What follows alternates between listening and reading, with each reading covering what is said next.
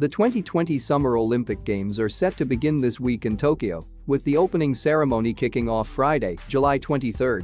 While NBC and its streaming sibling Peacock will both carry coverage of the Games in the US, the Olympics will be streamable on other services as well. Because it begins at 8 p.m. in Japan, live coverage of the opening ceremony will start at 8 p.m., the Japanese local time, and as 3:55 p.m. in America. It will be broadcasted live on NBC as well as streamed live on the NBC Sports app and the NBC Olympics website.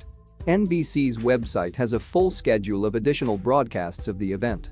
A spokesperson for Peacock told The Verge that the opening ceremony will not air on the streaming service, however it will carry the closing ceremony. Taking place July 23 through August 8, the Olympic Games will be streamed for free on Peacock, with one exception. In 2016, Rio's opening ceremony was bright and vibrant in a celebration of Brazil's multiculturalism and culture, with segments dedicated to climate change and conservation. Now it's time for Tokyo and Japan to put on a show for the watching world.